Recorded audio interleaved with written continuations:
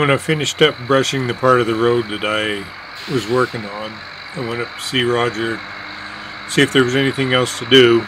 And he said no, but he was going to have to go find somebody with a welder to work on his machine, one of the rock guards that cover up the back idler, and the sprocket had broken off. He had somebody weld it before. It has 4 bolts that hold it on, and he had 2 that were holding, and he told them to weld it, but they didn't do much to it. So I had to come home. I told him, well, I'll just come home and get the shop truck and come back and do it, and he won't have to look for anybody.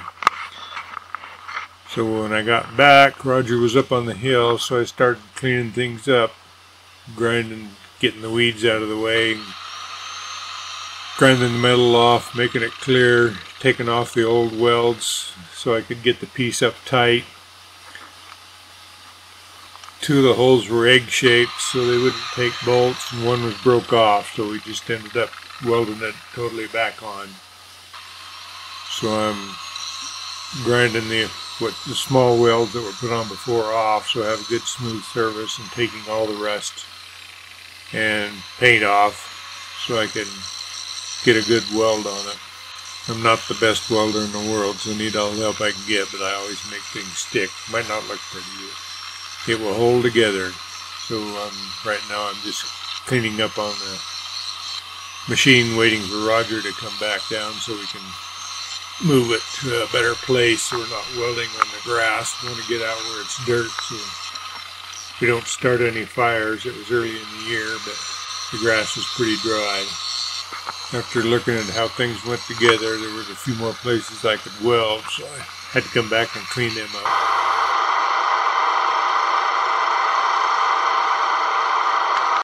Got a block of wood in my hand. I have Roger back the Fecon up on top of that block to get everything up a little higher in the air and a little easier to get at now that we're out on the dirt.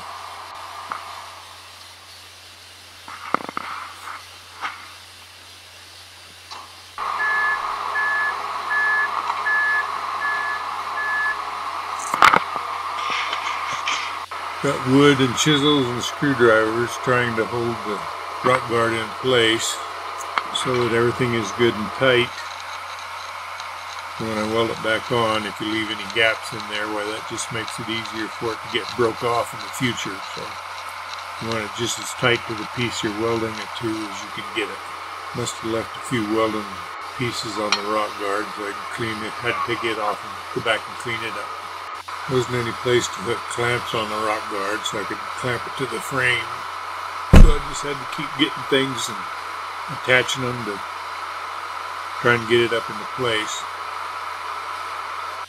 One thing you want to do when welding on something like this is you want to make sure your ground is as close to your work as possible.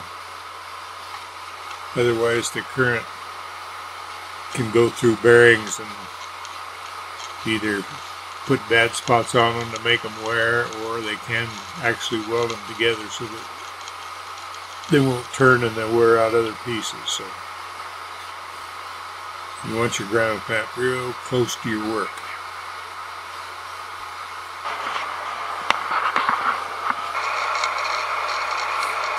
Made a few tacks to get it into place where I wanted it.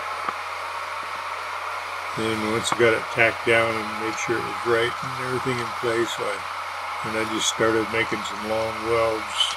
Not too many long strips close together so the heat will dissipate before I start the next weld.